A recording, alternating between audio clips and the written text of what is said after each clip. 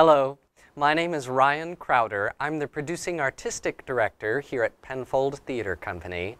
And right now, we're running John Logan's Red, which is an award-winning drama about the famous American expressionist painter Mark Rothko. Back in his heyday in 1958, after he'd received the art world's largest commission to paint a series of murals up in Park Avenue at the new Seagram building. Red is a very intense drama. We've been open for a weekend already and have had a wonderful response from our audiences, so we hope you come out and join us. Again, it runs now through the 29th, Thursday through Sunday, and if you want more information, you can check out our website, www.penfoldtheatre.org.